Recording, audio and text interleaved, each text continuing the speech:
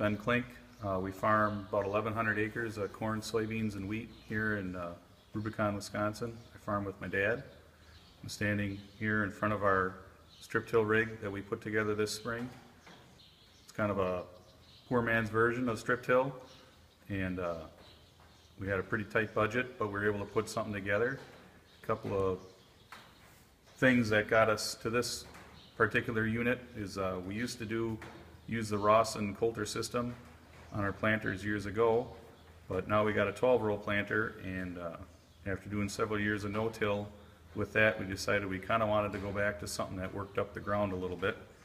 So we already knew the Rawson system, and it was old enough that it fit into our budget, and we managed to find one that didn't have a lot of acres on it, and probably the biggest problem with it was the paint was a little faded, which didn't bother us too much.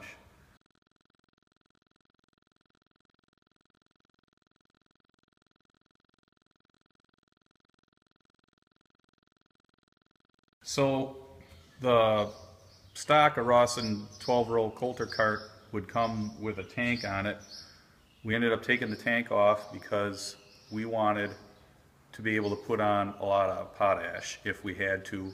And with a dry fertilizer box, you can kind of put whatever blend you want together, and it's more economical than maybe using a wet fertilizer product.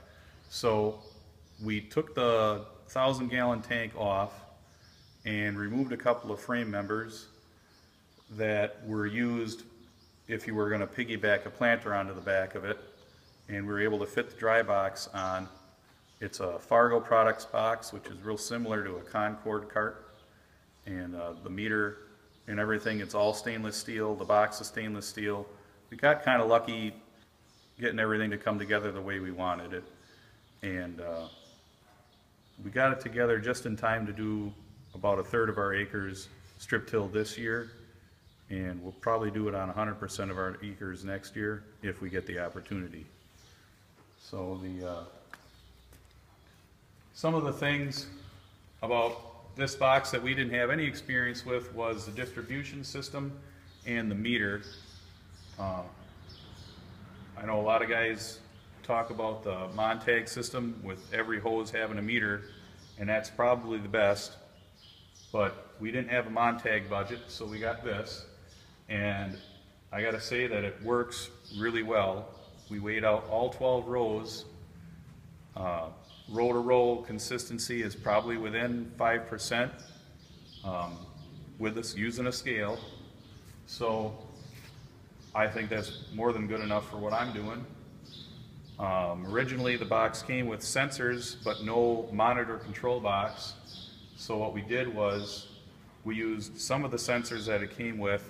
Other sensors we replaced with some RPM sensors that I got off of Amazon, and we actually put everything into this box here. So we mounted a box on the unit so that I didn't have to have a box to move from one tractor to another if we ended up needing a different tractor. So everything's on here. When you start up the tractor, the main power goes through the wiring harness that you use for your lights and your flashers and stuff like that on the road, and it picks up the power and energizes the box, and everything, you read everything. You need your meter RPM, your fan RPM, the bin level sensor, and a blockage sensor in the meter itself. So that all worked really well without a hitch really this spring. That was probably the best part of doing this whole thing. It was kind of fun setting up that box. It was pretty tricky getting the manifold system on here, and but it all fits on there really well. And we got the hoses from Daltmeyer. That was the only brand new thing on this thing, now that I think about that. That's the only brand new thing on this piece of equipment. Everything on this thing we bought used, from the Rawson motor right down to the coulters, and but it all worked out really well on a tight budget. I think altogether we got about $15,000 into this thing, and it does a pretty reasonable job.